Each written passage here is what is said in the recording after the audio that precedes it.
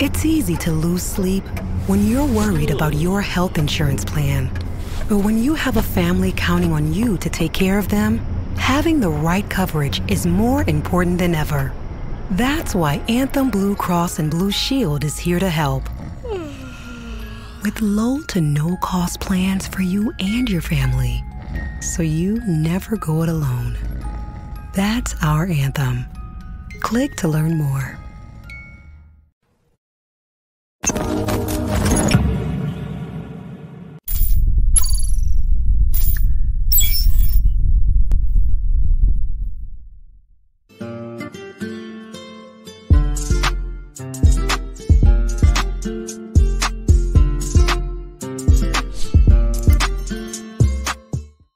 What's up, y'all? This is Neena Perez, and this is Straight Talk, No Sugar Added.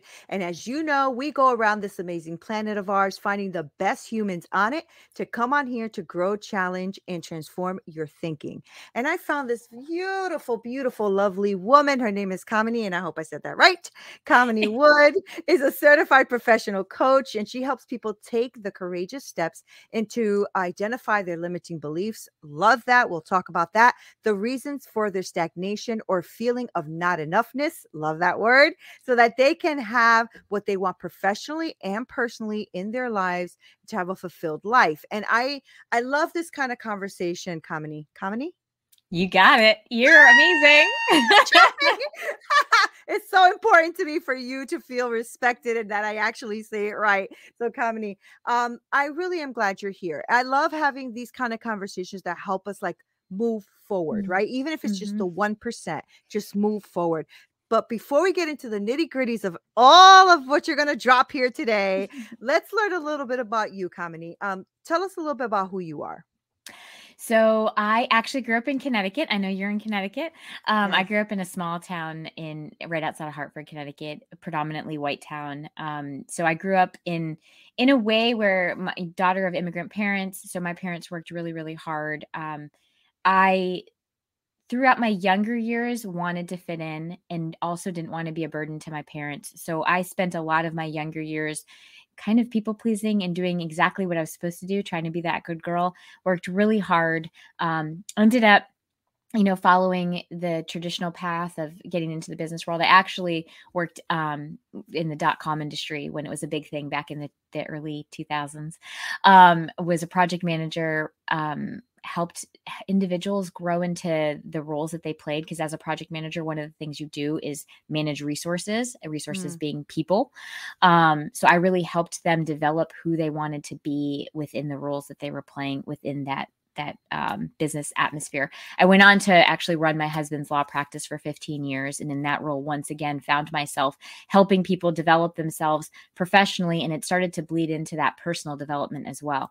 At the same time, I was going through my own self-transformation. As I mentioned on the outset there, I developed a lot of people-pleasing tendencies and perfectionist tendencies growing up.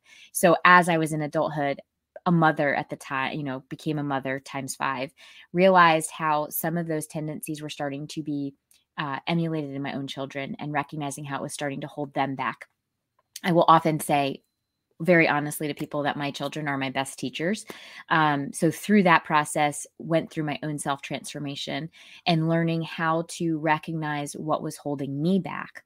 So once I went through that process, as I had developed in a professional career in the professional capacity to really help people grow and become who they wanted to be on that professional front and personal front, realized that was really my calling, to bring those two things together, to train specifically to help people understand themselves on that deeper level. And so now that's what I'm doing on a day-to-day basis. I work one-to-one with people, providing that safety for them to really, truly connect with themselves in order to liberate and be their authentic self so that they can move on to whatever they want professionally and personally. Oh, that's good. So let's go back a little bit. Where did the people pleasing come from, do you think? Was traditionally in I don't think you mentioned where your family's from. Yeah, I have an Indian background. I have an Indian background. Okay. I do think that the people pleasing came from a couple different things. One, as I mentioned, being the odd man out. Kamini is a different name, right? So it's not easy to pronounce. Definitely stuck out. I mentioned it was predominantly white town where I grew up. So part of the people pleasing was trying to make sure that I belonged. And so through that process, making sure that other people were happy was a way for me to gain that feeling of belonging and enoughness and worthiness. In addition, being the daughter of immigrants who are, concerned about providing for my sister and I didn't want to be a burden. And I didn't want them to worry about me. So once again, people pleasing came into the fold there, where it was all about how can I ensure that they're okay and they're happy because they're already working so hard. Yeah. Yeah, that makes a lot of sense, right? I think especially when we're living in a place maybe where we don't see commonality, right? So you really try to maybe mold yourself a little bit, maybe you just fit in a little bit, so that maybe you're not picked on or bullied or looked at differently, right? Exactly. Kamini, And you're so accepted, right? I yeah, think Brene yeah, Brown talks about it, the importance of belonging, and not just fitting in. And I think that's part of when you're younger, you don't really know that difference, right? And so right. you take on these narratives and behavior patterns because at that point in time, I was trying to fit in. And really it's about ultimately the crux of it was wanting to belong and Yeah. recognizing as an adult now with all of this work that I've done, that belonging really comes from within first. You belong to yourself first. And from there, you belong to those around you. It's not about fitting in and trying to be what somebody else wants you to be. Yeah. And it's such a good message that you're talking about, and something I wish that was said or expressed more, especially like on like social media channels and things like that, right? Because I think one of the things that's hurting our children today is trying to be so much like whatever they're watching on social Yep. media, right? Mhm. Which can be such a challenge, because there's some good things on there. It's not all bad, Mhm. but there's just some things that I notice myself that I'm just like, wow, we just really are not giving the best messages, a lot of people aren't. Yeah. Absolutely. I work with teens all the way through adults, and I see this across the board. Our teens are Hmm. suffering from it, but then also even adults, Hmm. entrepreneurs, business owners who are on social media trying to promote their business. Oftentimes, that pull of comparison Yeah. is one Yeah. like holds them back, right? And then Yeah. that triggers the limiting beliefs that keep them from actually growing into who they want to Hmm. be in terms of Hmm. that business owner or growing their own business. And instead it becomes, how do I measure up to this person, that I'm seeing on social media? Right. No, it's interesting. I literally just finished a live about 20 minutes ago, 30 minutes ago. And I was just talking about that too. Is like, that, I mean, well, we all know that comparison is the thief of joy, right? But Yeah. also the fact that you're comparing yourself to someone or something that you don't even know to be real, right? Mhm, So the only mhm, one that you can actually really logically compare yourself to is you, because you know what you did mhm. yesterday that maybe Yep. you shouldn't have done or could do better or Mhm, did great. And so mhm. it only should be you you're comparing yourself to, right, Kamini? Because we Yeah, hurt ourselves when we're trying to compare. If I try to compare myself to you, and I don't even know your backstory, or if right. what you're showing me is what it is, or what Mhm. I you'll never find yourself, Kamini. So I want to know about your Absolutely. journey there. Yeah, What happened there? Do you remember like the moment when you said, okay, I know that you said your kids taught you lessons, yeah. but I'm wondering what those aha moments were for you, and how you started to make decisions to transform yourself. Well, honestly, Nina, it still happens, right? So, because this is a journey, so Mhm. it happens in different levels and different evolutions. So, back when I recognized that my children were showing those people pleasing behaviors, that was like catalyst number one, right? And Mhm. recognizing I needed to go through my own transformation in order to show up differently. So that was one way that I recognized that a shift needed to happen. But along the journey, part of it for me is noticing when that pull of comparison was rearing its ugly head, so to speak, where it's like, oh, I'm comparing myself to this person over here. And as you said, we don't know what that story is. Mhm. We don't know where that person is on their journey, or if our journeys are even similar in the slightest. Right. So for me personally, it really came to this place of that relationship with self and understanding what is it that I truly valued, what was meaningful to me, and what did I need. And those are my anchoring places to go, which is this meaningful to me? If the answer is yes, I then I'll love that. continue going down that path. If it's Mhm. not meaningful to me, then I get curious with it. It's not about judgment. It's just getting curious and saying, okay, so what's this about? Where's this coming from? And a lot of times when we get curious, we can recognize that it's coming from some external place. My oldest daughter is actually a professional ballerina. And one of the things that we routinely have talked about in the past and still comes up, because again, we're human. It's always about evolution and growing and continuing to expand. But in that industry, it is so easy to get caught up in that comparison. And it is so important to recognize that it's all about the growth of where am I today compared to where I was before. And when we do that now, we can actually see that growth. She can see how she's grown over the years in terms of her craft, versus if she compares herself to the other dancers in her company, it can easily drag her down. And also their journey is nowhere near what her journey has been. Right. It's a very personal thing. I'm glad you're teaching them that too, because that'll set them up for the future, for their life, right? Because they'll be able to realize and recognize their greatness and who they are as individuals and what they bring to the table, right? Because I remember struggling with that as well. Being younger and looking at everyone else, and I was a young mom. I had my kid at 15 years old, right? So I had a really stigma about looking at, oh man, well, she's going to college and I can't because I got a kid at home and I'm 15, like that kind of stuff, and I realized, well, you know what, that story is actually my superpower, like that's who I am, right? And so it's a beautiful thing when you do the work on you, right, Kamini, but also when you see your kids doing the work too. That's really fun, right? Because you must be able to, especially let's just use the story you just used about your daughter. I mean, for her to recognize her growth and who she is and how much better she is today than maybe yesterday, like how empowering is that, right? It's amazing to watch, because what people sometimes don't recognize is when they put in that work on themselves and they put in that investment of time on themselves, it does come back in ways that you don't anticipate. So just giving my daughter as an example, she's very young. However, she was given a principal role in a ballet just this fall. Oh, wow. And it's because of the self-belief yes, she's an amazing dancer. She's very gifted and very talented. And I'm saying that not just as mom, but as a fan. I love that. But it was her own self-worth and going within herself and only worrying about comparing herself to where she was, last season to this season, in order for that to continue to grow and evolve into who she wanted and needed to be for herself. It wasn't about the other dancers. So good. And I know when I was reading your bio, you also help your clients with like getting through like past traumas or toxic relationships and things, probably toxic relationships with themselves too, right? Because we have toxic relationships with others, but we definitely have a toxic relationship where we can 100%. with ourselves, right? Yes. So tell me about that. Tell me how you got into the coaching aspect of this and being with other and cognitive behaviors and all that. And, how you're helping your clients. What is it that you're doing with them? So a lot of the work that I do is centered around emotional awareness and then the inner critic. And you're absolutely 100% right that yes, toxic relationship with others, which we absolutely talk about, because a lot of that has to do with boundaries and learning how to set boundaries.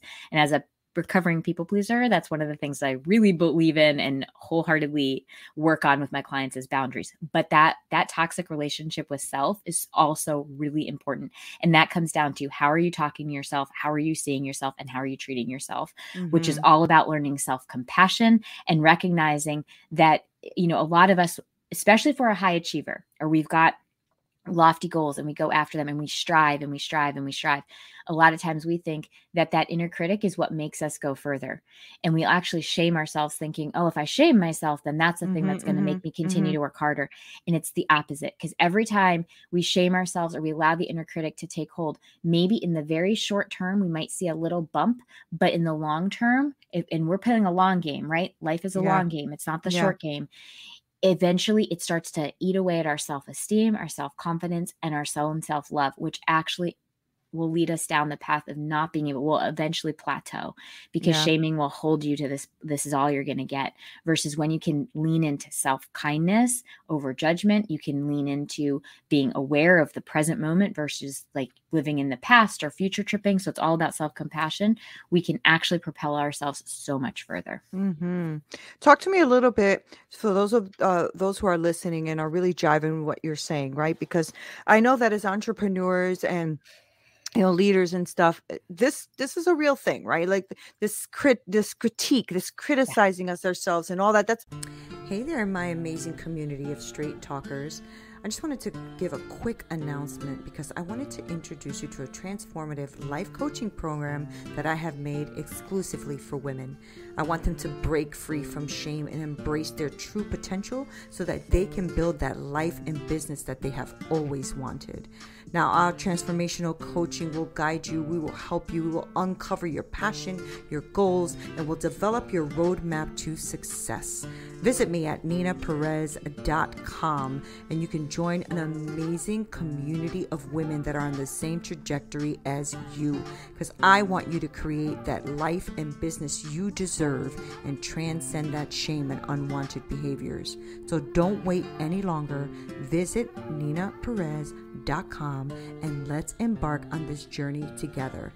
Now back to the show. That's real, especially when you're trying to gain your clients, but you didn't get any. You put out a great post, but nobody's commented. Like it happens to all of us, right? So talk to me about the short game versus the long game. What do you mean when you said, this is a long game, not a short game? Let's break that down. Yeah. So, we have to ask ourselves, are we setting up our business for the only from here to like next week, or are we trying to actually build a business for the long term and the long haul? And so, we may put out that post and there's no comment or there's no reaction, but guess what? We showed up and we put out that post and we don't even know who might be lurking in the background. A lot of times people are looking at our social media posts and they're not actually responding or doing anything with it. They're seeing it. They're recognizing who you are. They're hearing your message, and they might show up, several months from now. So it is about the long game. It's not just about, this short term. Do I get the quick fix? Do I get the quick win? It's about recognizing that we're in this, to build a business. And when we come to that place and we recognize, oh my gosh, my inner critic is the one who's telling me I haven't done enough, or, that wasn't good enough. It's, well, wait a minute. Did I show up? Did the post mean something to me? Did I have a message that I really felt called to put out there? Great. Then you're aligned with yourself. You keep putting that out there, because that's what this is all about. You're building a business that means something to you. And as long as you're aligned with yourself, you're taking those meaningful actions, committed actions for the long term. Yeah. I mean, just like this conversation right now is evergreen, right? It'll always be out there. And and that's a good thing, right? So I'm thinking about the coach that I'm working with now. I mean, I think I heard her message like 8 months ago. Like saying like 8 months ago, but it got stuck in my head, and then I had her on the podcast. We had a phenomenal conversation and that got stuck in my head.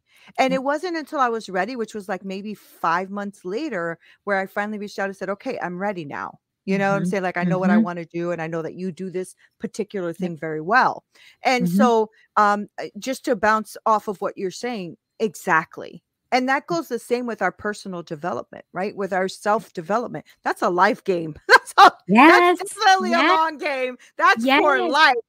Yes, exactly. I have conversations with people all the time and they're just like, they want the quick fix. And I always slow them down. I'm like, but what's the purpose for that? Are we just trying to do this for the next 60 days? Or is this for your life? Right. This is for the long haul. I mean, it's because, I remember my kids used to laugh at me because I'm a perfectionist, also a recovering people pleaser. And, but I learned my boundaries. Let me tell you something. There is freedom in boundaries. Oh, yes. Absolutely. I was mad I didn't do this a long time ago, right? Yes. Oh my gosh, yes. So freeing. Freeing. I remember when I first started saying no, how awful I felt inside. I'm like, that feels yucky. I don't like it, And then when I realized the freedom that came with not what's that? Promising myself. Wow. Now I just say no because it's fun. Yeah. And you know what I always say too, like that uncomfortability proves to us that we're at our growth zone. Like we are Yeah. on that edge, and once we Yeah. keep going, we're, so much is So good. possible on the other side of it. It's so Absolutely. good. Yep. So good. So I know that you're currently working with clients and stuff, Yep. and you actually do a lot of great things with them. So I'd like to like kind of expand that a little bit. So I'd like to know maybe like the process, or like when if somebody's really like listening to us right now and they're like, wow, I really like her, I like her energy. What's that process look like? What kind of, I guess what I'm trying to say is, who do you like to work with? What kind of, what's your client model? What is that? Yeah, so I work with a lot of high achievers. So, entrepreneurs, executives across the board. So it's a lot of professionals who are really Yeah. working Yeah. hard to get to that next level. And really the work that I help them with is recognizing where they might be holding themselves back. Because oftentimes, especially if we're in the entrepreneurial world, we are always on the go, go, go, go, go. Yeah. And Yeah. many times we're on autopilot. So allowing for that space to recognize where we might be on autopilot and it's no longer serving us. Also recognizing what might be those limiting beliefs or that inner critic that is holding you back and to the next level of that business. Or with the professionals I work with, what's holding you back to the next level of the career that you're on. Yeah. So that's really who I love to work with, because ultimately those individuals have so much potential. It's just recognizing where these old stories and old narratives might be holding them back. That's good. So Mhm. you work with both men and women. It doesn't have to Mhm. be just women. Okay. Oh, that's good. Yeah. That's Yeah. good. So when you so if somebody's listening right now and wants to know kind of like the oh, I see what you're saying about the journey, about where they're getting stuck. And I bet you that my audience just peaked up a little bit, because I don't care who you are, we all get stuck in something. We really, Mhm. really do. Mhm. So what would you think would be kind of like the first steps for people to recognize that maybe that they are stuck, or that they're not at not going towards their full potentials? There's like, are there red flags or anything like that that people should be looking out for? That's a great question. I think it's different for different people, but oftentimes when we catch ourselves feeling a couple things. One, if we're emotionally drained a lot of the time, or we just kind of feel exhausted and not really sure, that could be an indicator that there's some stagnation or some burnout kind of lurking in the background. But other things, though, are when we catch ourselves stuck in the I shoulds. I should be doing this, or I should be doing Mm, that. That's a really good indicator it's a that good one. something is coming up where we're feeling like there's something else there, but we're not quite sure what it is. Mhm. And then, of course, the other one is recognizing how you're talking to yourself, because many times that inner critic is going to be a big indicator as to where you might be holding yourself back. That's good. That's good. And so what you're saying is be aware of language. Be aware of your Absolutely. language, right? Mm-hmm. Mm-hmm. That's good, because we tend to do that. We tend to not recognize that limitation that we are constantly telling ourselves, and we don't Mm-hmm. even realize that it's there, right? I love the way you said it's the feeling of not enoughness, is that what you said? Yeah, I enoughness. do. I Yeah. love that. My little word. Yeah. I love it because it's true. I think I know, actually. I work with only women. I don't work with male, but I work with women, and I realize that there is a lot of that Mhm, mhm. second guessing yourself, even though you're a pro at what you do, you Mhm, know? mhm. And Yeah, I that it's yeah, self-doubt, right? And yeah. a lot of times I find that that's the one I talk about imposter syndrome a lot, and usually Mhm. it's the false belief of I'm not enough, and that's a big one that lurks in the background. I'm not enough, I'm not good enough, or I'm not worthy. Those are the biggest Mhm. ones that we come Mhm. across. Yeah.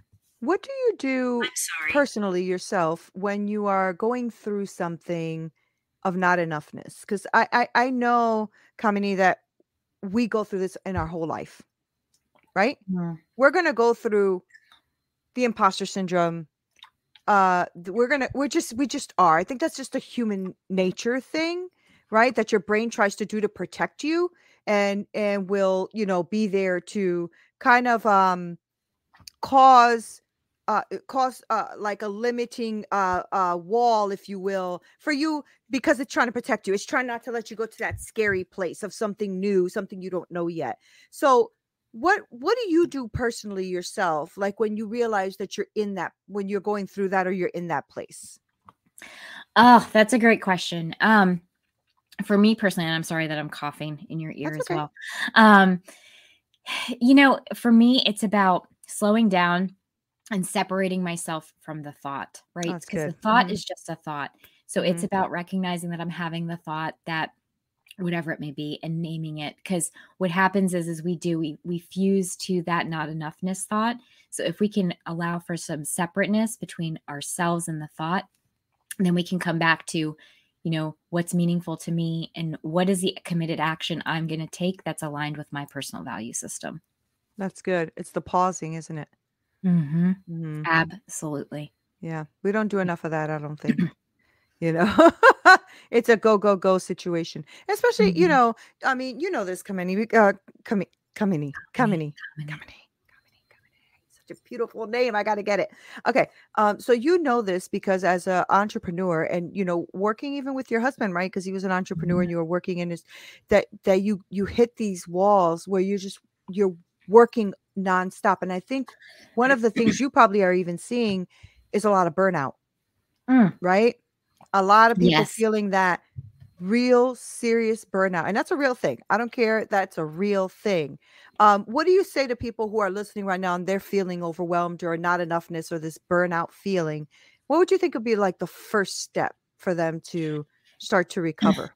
Well, the very first thing is to self-care is so important, right? So getting back into the present moment versus thinking about the past and ruminating on the past or worrying about the Mm, future. So it's about the here and now.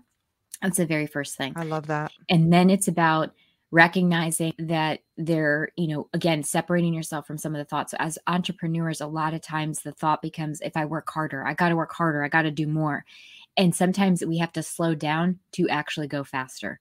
And what I Yes. mean by that is slow it down, get in the present moment. What do I need right now? What's meaningful to me? What are the one or two committed actions I'm going to take in alignment with that? And then work our way through that versus trying to do all the things all at once super fast, because what ends up happening is we spin out or we burn out, and then we can't move forward after that because we're just exhausted. Right. And then you can't move. I mean, you really can't move forward at all. And Mhm. it's funny is I was just talking to you about how I was doing my live, and that's what it was about. It was called aiming low to gain much. Mm. And it was about, Mhm. just almost the same thing, the concept of, doing things you don't really want to do, the small little things that may seem unimportant because you're looking at the big goal and that's all you want. And you don't realize that there's these little steps that Yep. actually help you get there healthy. You get Mhm. there in a Mhm. healthy way. So you're saying the same thing. It's like take those moments, the present time, be present, think of your feelings, know who you are, actually be Yep. here, right? Yes. Because we Yes. are always there, over there, doing Yes. that.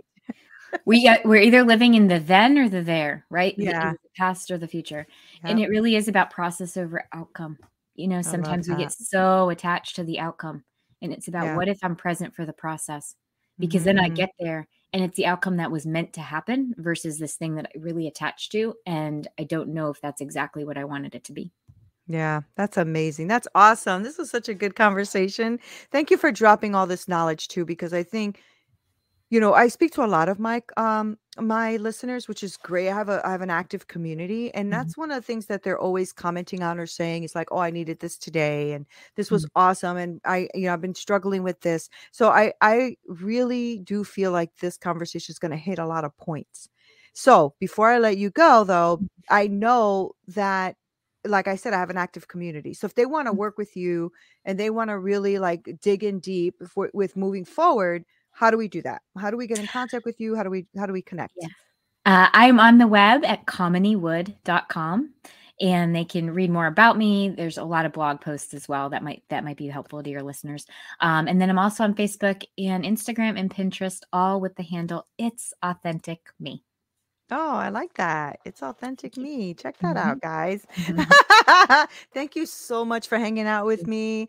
I love your name, Kamini. I just wish I Thank would have you. gotten it right. I tried to get it right as much as possible because You did it's such a amazing. beautiful, unique way to pronounce your name, and I just love it. So thank you for spending time with me and sharing this space and really just pouring into my audience. I appreciate you. Thank you. Thank you so much. I appreciate that. Guys, thank you so much for hanging out with us. I knew that you would fall in love with her, right? Great energy, isn't that? I just love people like her. All right. So she's amazing. I'm going to make sure to link all of her information below because I want you to be authentically you. And she wants to get that with you as well. So make sure that you guys connect with her, show her some love, work with her if she really resonated with the message of what you're going through. And I'll be honest with you.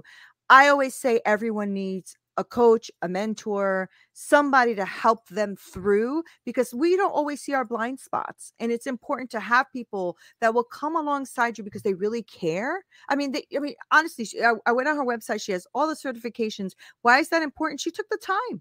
She said, I'm going to take the time to learn all this stuff so I can really help people. So make sure that you guys connect with her, okay? I love you guys so much. Thank you for everything that you do. This is Neena Perez, Straight Talk, No Sugar Added. Until next time.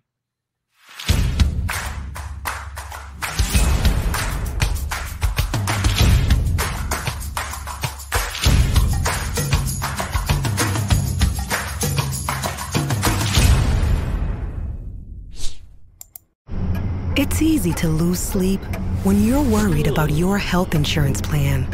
But when you have a family counting on you to take care of them, having the right coverage is more important than ever. That's why Anthem Blue Cross and Blue Shield is here to help. With low to no cost plans for you and your family, so you never go it alone. That's our Anthem. Click to learn more.